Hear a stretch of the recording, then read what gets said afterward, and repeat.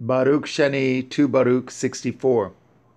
And the black ninth waters which you have seen. This is all the wickedness which was in the days of Menashehe, the son of Yachizkiyahu.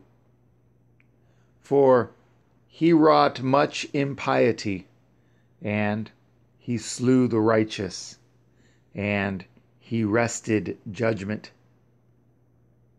and he shed the blood of the innocent, and wedded women he violently polluted, and he overturned the altars, and destroyed their offerings, and drove forth their priests, lest they should minister in the sanctuary.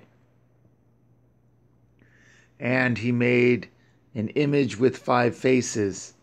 4 of them looked to the 4 winds, and the 5th on the summit of the image as an adversary of the zeal of El Elohim.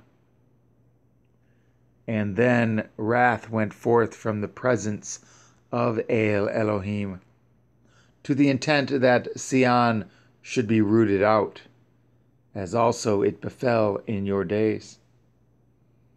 But also against the 2 tribes and a half went forth a decree, that they should also be led away captive, as you have now seen.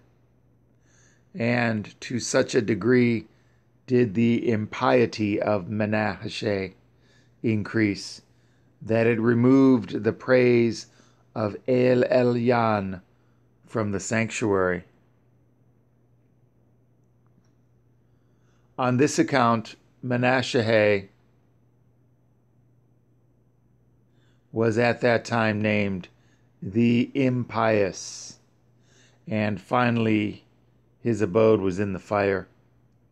For though his prayer was heard with El Elyon, finally, when he was cast into the brazen horse, and the brazen horse was melted, it served as a sign unto him for the hour. For he had not lived perfectly, for he was not worthy, but that thenceforward he might know by whom finally he should be tormented. For he who is able to benefit is also able to torment.